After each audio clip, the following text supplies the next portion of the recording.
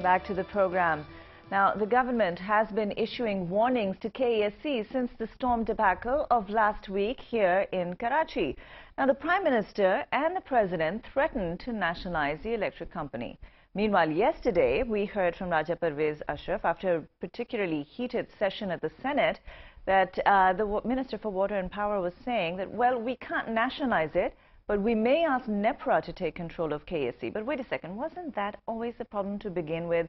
Aren't government organizations, bureaucratic organizations, responsible for a lot of the messes that we see? That, well, I mean, for that, we have with us, live in our Lahore studio, former Managing Director of PEPCO, Munawar Basir. Good morning and welcome to Breakfast at Dawn. Let's begin with that. Do you think that Raja Parvez Ashraf will be able to fulfill his promise of cutting load shedding by December? I think the barometer is on the streets, and as you see, the people are, as we consider them, you know, they have real political sense now. They are aware, and they can see things that are happening in the parliament, in the government, and on the ground realities on the street. So the comments I saw and we heard just now, you know, from the people in Lahore specifically, and I believe Karachi would not be any different. They give a more factual picture of what is happening on the ground. Coming to the issue of whether we will be able to end load shedding by the end of December, I think that is a far-fetched idea, because what the government is saying is that they will be adding 3,500 megawatts. Now 3,500 megawatts probably will not come. It is more like, I believe, 2,000 megawatts. And these are projects which have been in the pipeline. They have been going on. A lot of them have been delayed. The rental plants which the government had planned have not come online yet. And there are some plants that are listed in that list of 3,500. Zorlu Wind Energy, they say 50 megawatt. They're only at 6. There is no way they will come up to 50. Some other rental plants, 100, 150, 200 megawatts that are part of that list. Again, if you go to the ground reality, the company doesn't even have the land. The equipment has not been finalized. It has not been shipped.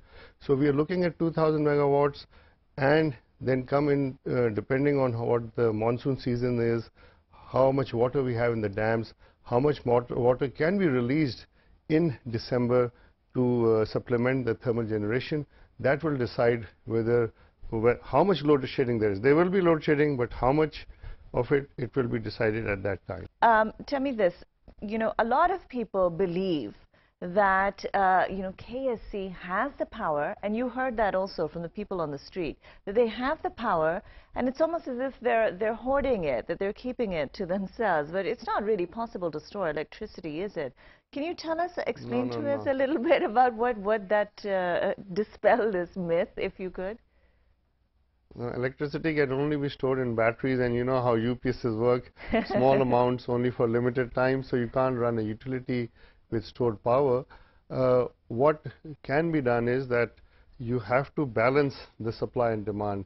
And when people say that they have KESC has enough capacity, I think that's a misconception, because the KESC own plants generate between 1,200 to 1,400 megawatts. The two rentals that we have, Tapal and Gul Ahmed, I think that adds another 250. So total, you at the maximum that you can come up to is about 15, 16. But at any given time, I think it's more like 1,400 megawatts. They are taking up to 700 megawatts from the national grid, PEPCO, NTDC, WAPDA, whatever. And so that adds up to between 21 to 2,200 megawatts. But believe me, the actual demand in Karachi is now in excess of 2,500 and maybe even 3,000.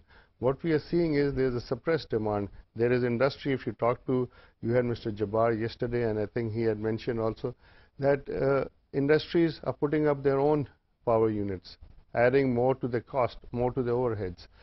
People, small businesses are running on generators, all because Karachi Electric, there's not enough power.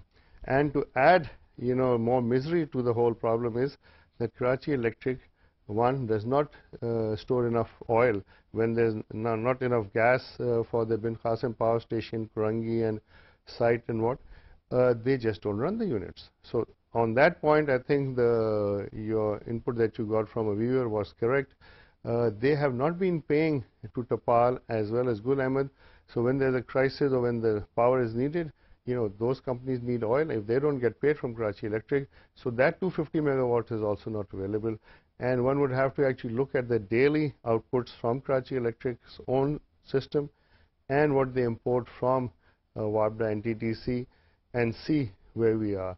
And that will give the right picture. But as far as I know, if we go back a couple of years, 2006, there was a meeting in August in the Governor House. The President then was there and all the ministers and the Sindh government. And Al-Jumaa had given a presentation and they had shown that they would have 400 some extra megawatt by 2008, 2 years. Where is that 400 megawatts?